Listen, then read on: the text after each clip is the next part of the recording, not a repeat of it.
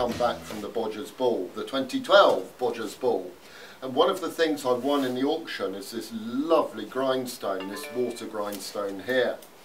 Apparently it comes from France, and as you can see, the wheel is all over the place here. This is probably one of the lowest points, that's another low point, and so we've got to true it up.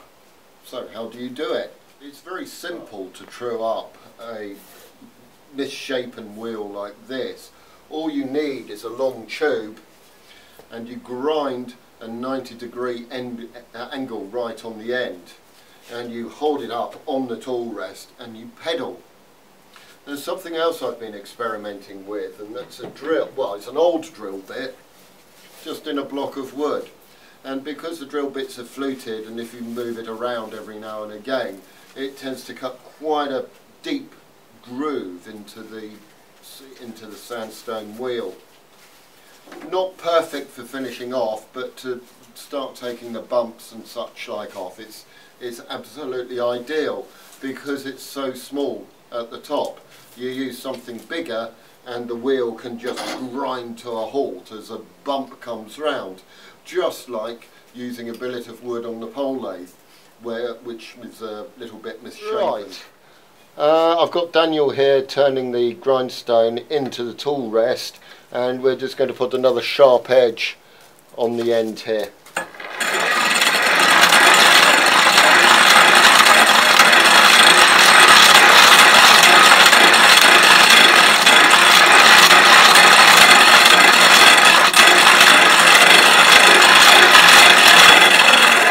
And that's it. Here we go. Start off getting the grindstone pedalling towards you, and hold the bar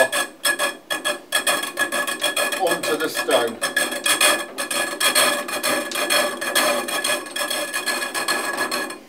So that's using the bar. As you can see, on a stone like this it's going to take some time, but if you were just truing up the stone after you'd got it flat, something like this really wouldn't take very long at all. So where did I put the other one? Here we go. This is a little drill bit here, and you use it in exactly the same way. Get the wheel turning towards you.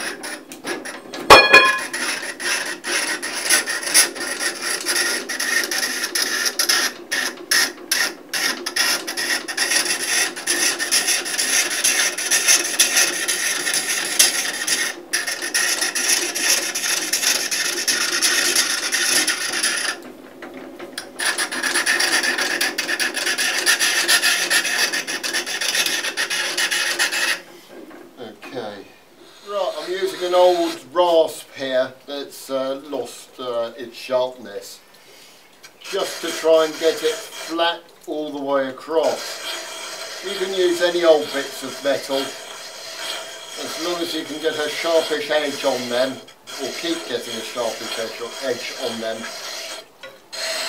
The one thing I've just learned is that it's probably best to do it dry rather than wet. You can get yourself covered in water, especially if you treadle too fast. I'm not taking this stone all the way down. As you can see on some of it just here, oh, there's a good inch width just here, and oh, inch and a half there. The rest is getting there. I thought I'd sharpen some tools, some axes and stuff on it, see how it works. But I've got to watch the narrow bits, because obviously these will wear more than the wider bits. But anyway, it seems to be working very well at the moment.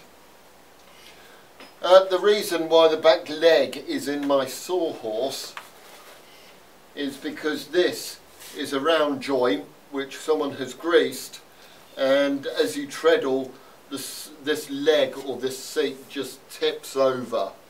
So this is something I'll be sorting out later on. What I'll probably do is to get a big block of wood, drill an angular hole through it and stick the leg through that.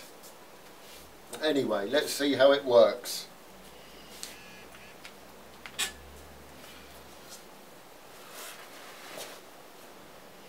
I've got a nice little broad axe here. and pedal towards myself. Not too fast or I will get covered in water.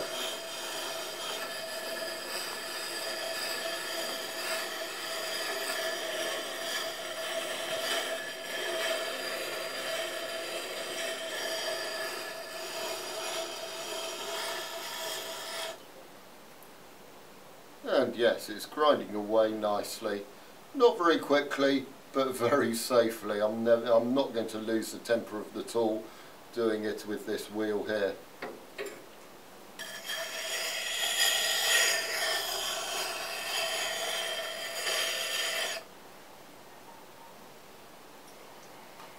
And we can go in either direction, whatever suits you best.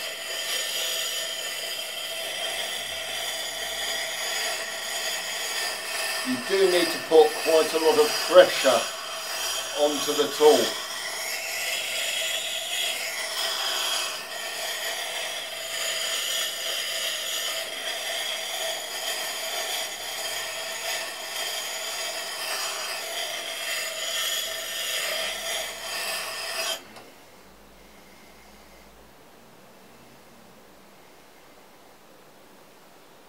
Yes, that's coming on nicely now.